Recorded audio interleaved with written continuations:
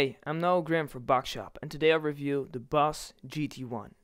Now the GT-1 is a multi-effects pedal made by Boss. It has 200 user patches that can be overridden and 200 more preset patches that cannot be overridden.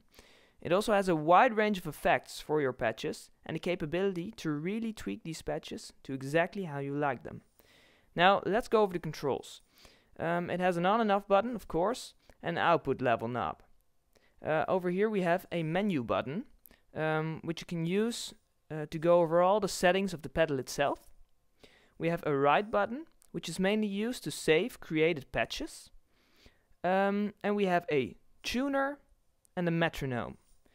Now over here we have our main selector knob. If you rotate this knob, you go through different patches or different effects. And if you push it, you select something. Now here we have 4 buttons which you use to store and quickly select your 4 favorite patches. Now above those buttons we have these 4 knobs, and these knobs are used to do the more specific controls for your patches or your effects. Now say you have found a patch you really like, but you want to change the sound a bit by adding or removing an effect. This is really easily achievable if you just click the effect button. Now the display shows all the effects that are on and off for this particular patch. You just scroll through all the different effects till you find the effect you like. Let's say a chorus effect. Now all you have to do is click the selector knob, push it, and you've just activated the chorus pedal. It's really that simple. Now of course you want to tweak the chorus a bit, so you just push the enter button, and now you can tweak the pedal to exactly how you like it, just like you would with any other normal chorus pedal.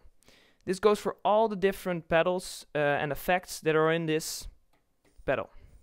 Now of course there are loads of more things that you can do with this pedal, so for more information please visit baxshop.nl. For now I will just let you hear some more of the patches. I've chosen 4 very different patches to really give you a good impression of how this pedal sounds.